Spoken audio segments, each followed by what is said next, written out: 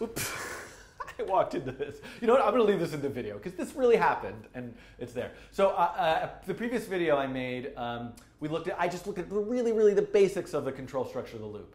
A while loop, a for loop being the sort of primary looping structure that I'm going to use for the rest of the examples. And all I did was something very basic. Use it to draw a repeating shape. And now it's up to you to figure out what kinds of creative things you can try to experiment with to create different new kinds of patterns that you haven't explored before. But I think there are two key elements that I would like to discuss that I think will fill in a couple gaps in your knowledge here that will help you do more stuff with loops. So the first thing that I want to mention is, I started talking about loops as if this is this new thing. But there actually is this draw function. And one of the very first things I looked at in an earlier video is this draw function is looping.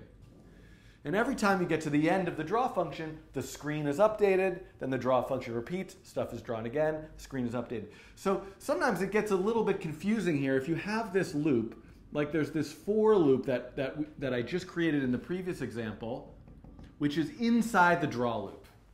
This all comes back together because this video is all about nested loops. Because this is really a nested loop. Draw is looping, the for loop is looping. But, right, the goal of this loop was to do what? It was to draw multiple shapes, repeat the same ellipse function over and over and over again. However, if you're thinking about this kind of in almost too much detail, you might have noticed while this loop is going, it's not like you see like the first ellipse, then you see the second one, then you see the third one, then you see the fourth one. You just see them all. You might also think to yourself, okay, well, it's drawing them one at a time, but it happens so fast, it looks like it's just all of them. So I would like to remind you that neither of those things is the case. In fact, the window, the canvas, is not updated until the end of draw is reached. So the purpose of a for loop inside the draw loop is not to animate something, but rather to draw a whole bunch of things for each cycle of the draw loop. If you want to animate things, you would have to do something slightly different. So let's take a look in this particular example. So I'm going to draw these back in the middle, these circles. So the circles are just there. I'm seeing all of them. Nothing is changing. I could do a couple things. One, I could add random for the blue value of the color. And now we can see that, can you see that? Whoa. Yeah, that's really like the worst. Let me make this random too, because you can barely see that. Now you can see that more, right? So you can see that draw is looping over and over again, and the only thing that's changing is that the color is changing. The location of these ellipses from that loop are staying the same. I could do something kind of strange, and I could say, let me add a variable like offset, and I could say draw every ellipse at the x. X is part of this loop. Oh my goodness, I'm flickering like crazy. This camera is having problems, but hopefully you're going to be able to get through this video anyway. The x is the same every time through. X is the same every time through draw because x is what's, this is making me crazy, governing the location of those circles. But if I were to say offset equals offset plus 1, now you can see I'm offsetting the location of all of those by some amount. So these are kind of like a few sort of strange, quick things that I've added here. But the point of what I wanted to make is you just need to keep that in mind, right? This draw loop is for the purpose of refreshing. That flip book metaphor I think works well, or analogy, someone will correct me. The flip book idea, right? You've got a page and then a next page and a next page and a next page. There's no flip book here. This is in order to perform a repeating task on a single page in the flip book for animation. So that's the first thing that I wanted to note. The other thing that comes up very often is kind of related to this, because what happens if now inside this loop I put another loop? For every x, do something to every y. And let's think about how that might be useful. And this is a kind of algorithm or process that comes up over and over again and again in any sort of computer graphics programming and other kinds of programming as well. Why? Because the canvas, the thing that we're drawing to, is a two-dimensional grid. It has pixels along an x-axis and it has pixels along a y-axis. So if I would like to draw something for every x fill in all the y's. So for the first x, do all the y's. For the next x, do all the y's.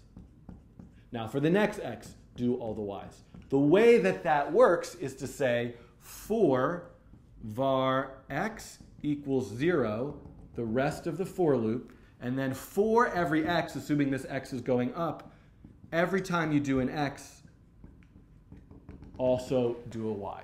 So this is a little tricky to get used to, but it's incredibly powerful and will open up a lot of possibilities. You know, you want to program a game that involves a two-dimensional board of cells, like chess or checkers, you're going to need some sort of structure like this. If you want to learn about image processing, how do you read every pixel of an image and make that pixel a little brighter, a little darker, or apply some other kind of effect, you're going to need this kind of loop. So it comes up over and over again in so many things. So let's look at that apply into code. And I'm still here. Hopefully I won't flicker and disappear too much. So what I'm going to do, I'm going to get rid of this. I'm going to save this project as... I'm saving these because someday I will upload them somewhere, I suppose. I am going to remove this weird offset thing. I'll keep the random fill, why not? We don't need this offset. And what I want to do is add right here another loop for y equals 0, y is less than or equal to height, y goes up by 50, and draw the ellipse at x comma y. So all I did is, now this is exactly what we're talking about. For every x, do every y. So my first x, do all the y's. The next x, do all the y's. And let's see if this works. Whoa.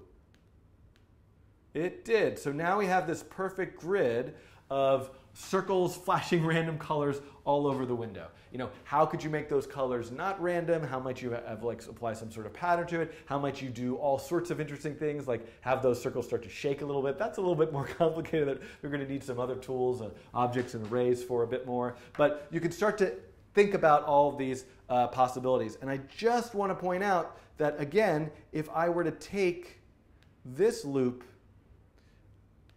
and I did this sort of backwards. I don't know why I'm showing you this because it works so nicely. But if I were to not do it this way, right? If I were to do this, 2 loops, right? This is what I've got with 2 separate loops. I'm doing all the x's along the y column 200, and now I'm doing all the y's along the y row 200. Now I'm doing all the y's in the x column 200. So I don't know, I had this in my mind, I was going to show you this first, and so now I'm like showing you this after, which really doesn't make a lot of sense. But I'm just like letting this video fly with all of its weirdness and errors. So let me go back to what it was correctly. That was sort of like pointless.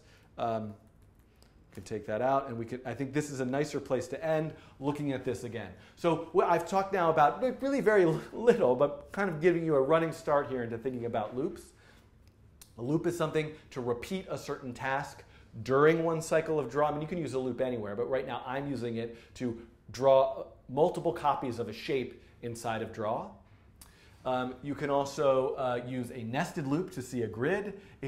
Draw, remember, is the flip book. So each time through draw, if you change some aspect of the loop, you know, I just thought of something really interesting that we could try.